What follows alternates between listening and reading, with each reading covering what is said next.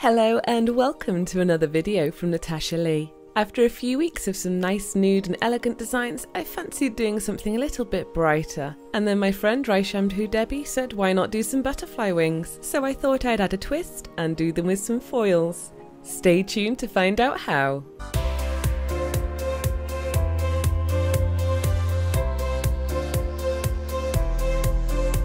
As always, I'm going to begin by cleansing my nail with 99% isopropyl alcohol, and links to all the products are in the description. And this is after I've done filing and cuticle work, where there's a link in the top right corner. Then I'm going to go in with my favourite peel-off base coat from Unt and apply a nice even layer to all of the nails.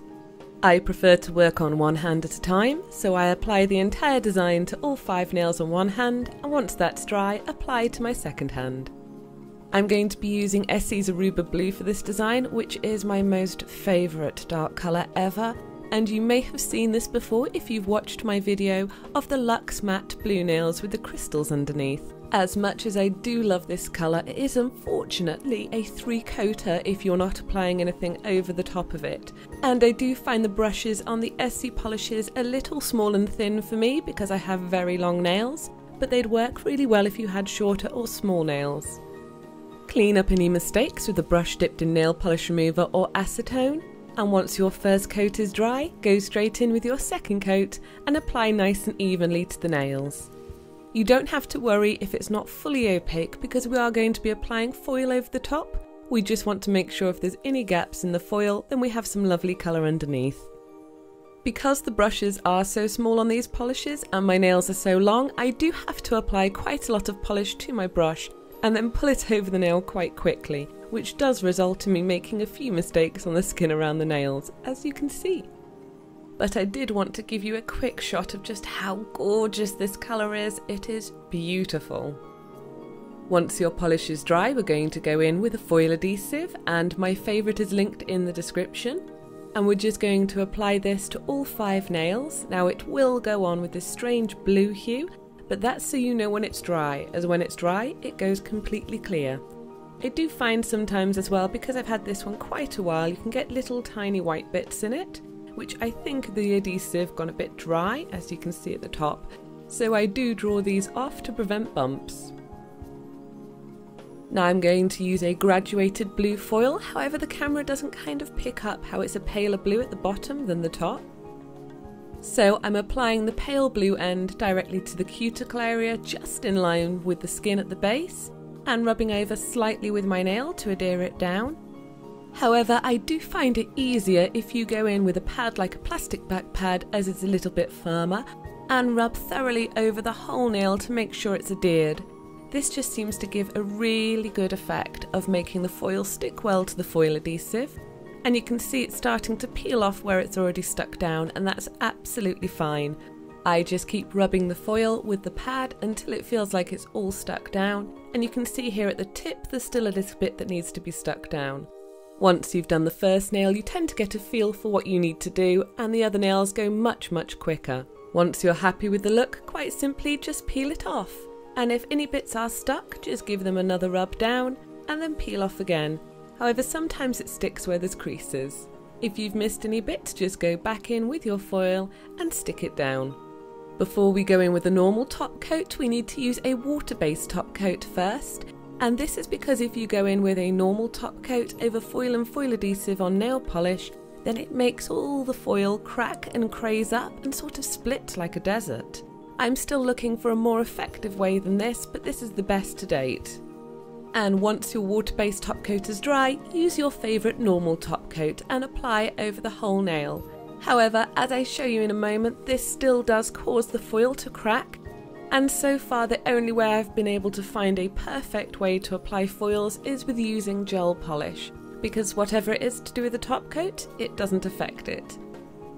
And as you can see here, the nail on the right has had a water-based top coat applied and then a regular top coat applied, and the nail on the left has just had the water-based top coat applied. Now using my favourite black, which is Little Black Dress from Morgan Taylor, and my fine detail brush, links to these are in the description, I'm just going to apply some lines across the nail to try and create the look of a butterfly wing.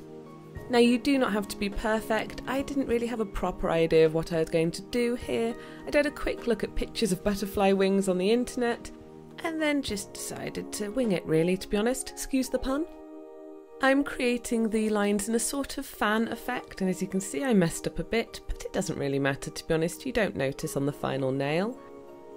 And once you've drawn all your lines around the nail and down one side, we're going to join them up again by doing little semicircles between each line, and this is just to give that structure effect of a butterfly's wing. And just join up all of the lines together with the semicircle shape, and again this does not have to be perfect, it still looks amazing if each one is slightly different.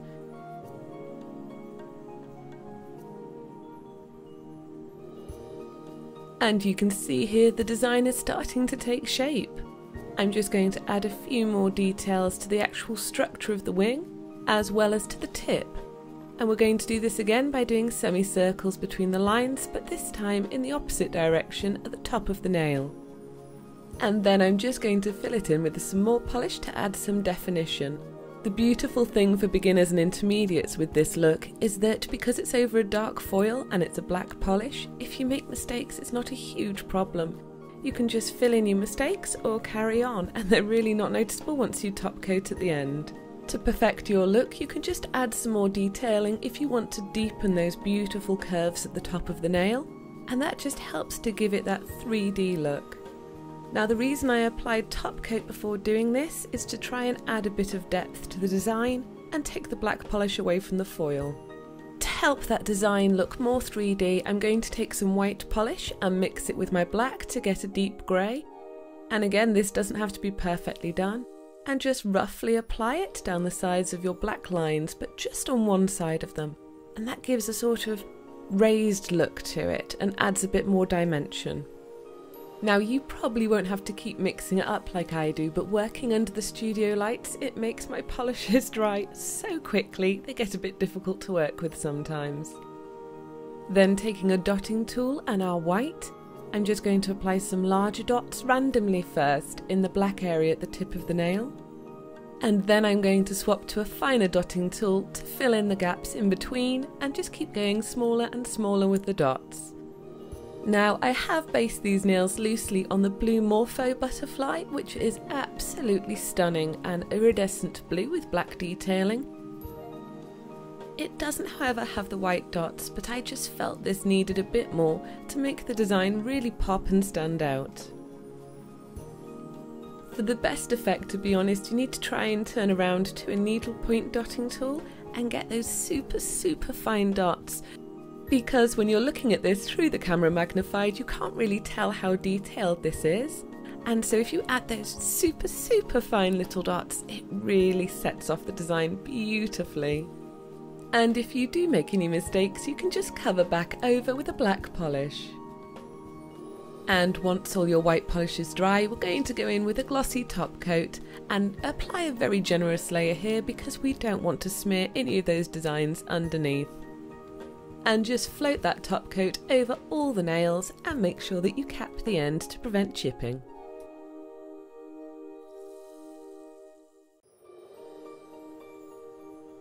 And once that top coat is dry, we're going to apply our cuticle oil around the nail, just on the skin, and then massage it gently in. And here are the finished nails, and these are so beautiful. I've been wearing them for a couple of days and had so many comments when I've been out and about. They really do catch your eye. It's just a shame you can't see the difference in the blues from the base to the tip properly under the camera. If you've liked this video, please give me a big thumbs up and subscribe for more videos every weekend. And if there's any nail videos you'd like to see me do, then please just comment down below in the comments section. I do read all the comments. I try to get back to as many as I can, but that's not always possible, but I do read them all, I promise you. Thank you very much for watching. I hope you've enjoyed this video, and I look forward to showing you another one next weekend. Please check out my other videos as well as my second channel, and please don't forget to subscribe.